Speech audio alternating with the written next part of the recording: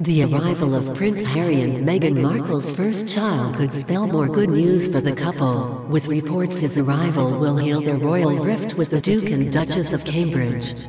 Meghan gave birth to a baby boy on Monday, May 6 at 5:26 a.m. local time, with the couple announcing the birth later that day at a press conference where Prince Harry couldn't contain his excitement at becoming a new dad. "I'm very excited to announce that Meghan and myself had a baby boy early this morning, a very healthy boy. Mother and baby are doing incredibly well. It's been the most amazing experience I could ever have possibly imagined," a beaming Harry announced in Windsor. With reports of an ongoing feud between the Meghan and Harry and Kate and William, the arrival of baby Sussex could help the royals reconcile. Kate and William have already reached out and said in a post on their Kensington Palace Instagram account that they were delighted with the news of the birth of baby Sussex.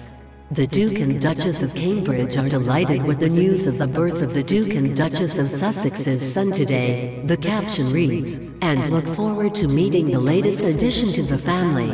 William and Kate's announcement follows a host of celebrities who posted their messages of congratulations to the royal couple on their Twitter accounts.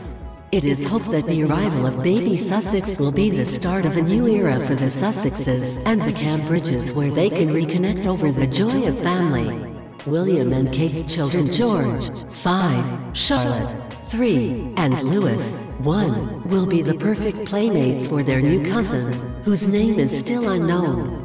It's unlikely the baby's name will be announced for a couple more days, with Harry revealing the couple would present their baby to the world in 2 days' time, so we'll know more then.